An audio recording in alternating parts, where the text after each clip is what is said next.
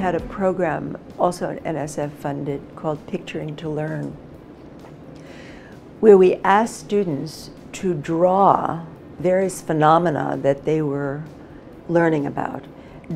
Make a drawing as if you were explaining it to a high school student. And we have 2,000 drawings in our library. The wonderful part of this, and this is again trying to get these conversations continue on campus. Ultimately, most of the drawings were metaphor. Most drawings are metaphor.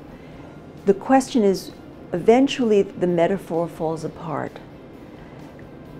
How interesting that was to have that kind of conversation with the students. Where does the metaphor fall apart? What's missing in the metaphor? What is missing in this approach to depicting something like Brownian motion, for example? We had a number of drawings, or particle in a box, which are really very interesting. But what I'm getting at is this is a place for us to talk about the scientific phenomena by having students draw, and eventually we had them draw together. And we had some amazing conversations taking place.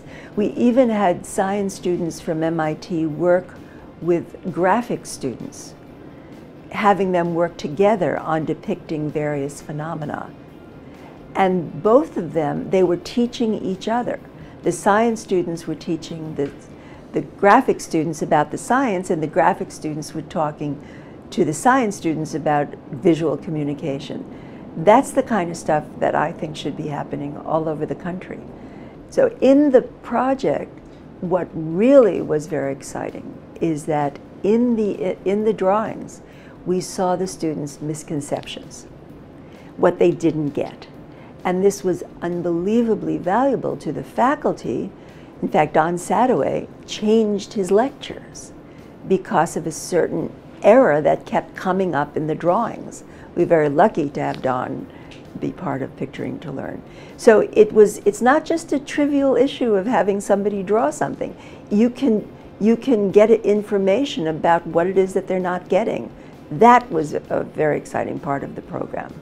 The idea of bringing people together on a team, for example, at a table, and having them draw together various ideas that they're working on could be a very valuable way of seeing where, for example, they're not on the same page.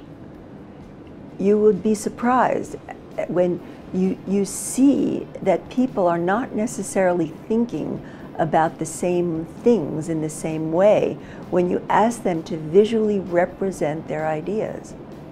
It could be very valuable with various teams in industry, and getting them, frankly, to talk to the supervisors. And it's a way of clarification of your own ideas, and the need to express it to someone else forces you to figure out what in the world you're saying.